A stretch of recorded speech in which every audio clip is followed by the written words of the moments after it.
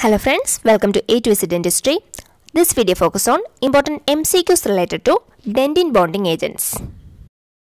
Dentin bonding agents usually contains hydrophilic component, hydrophobic component, both of the above, none of the above. Both of the above. Dentin bonding agents contain both hydrophilic and hydrophobic component, and the hydrophobic end bond with composite resin. Which generation dentin bonding agent shows highest bond strength? Third generation, fourth generation, fifth generation, sixth generation. Fourth generation.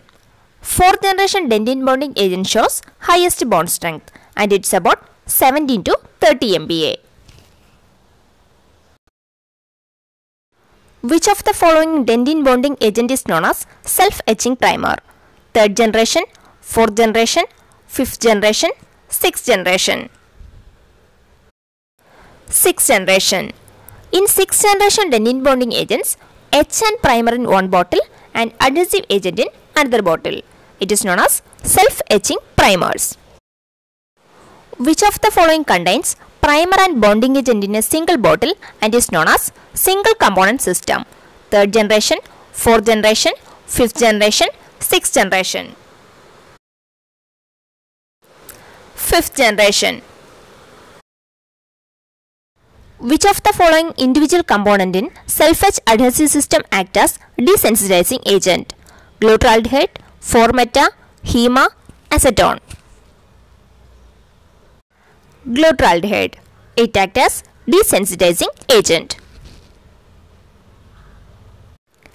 Water-tree phenomenon is seen in which generation dentin bonding agent? Third generation, fourth generation, fifth generation, seventh generation. Seventh generation.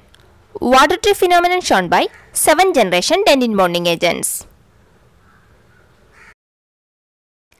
A dentin primer is etches the enamel, removes the smear layer, increases the surface energy, conditions the dentin. Increase the surface energy. Type 1 enamel etching pattern is: there is peripheral dissolution of enamel rods. Center of enamel rods is dissolved with periphery intact. It is a combination of the above two patterns. Involves dentin and enamel. Center of enamel rods is dissolved with periphery intact. There is three types of enamelist pattern. In type 1, center of enamel rods is dissolved with periphery intact. In type 2, there is peripheral dissolution of enamel rods. Type 3 is a combination of above two patterns. Okay, it's all about the topic dentin bonding agents. See you with a new video. Thank you.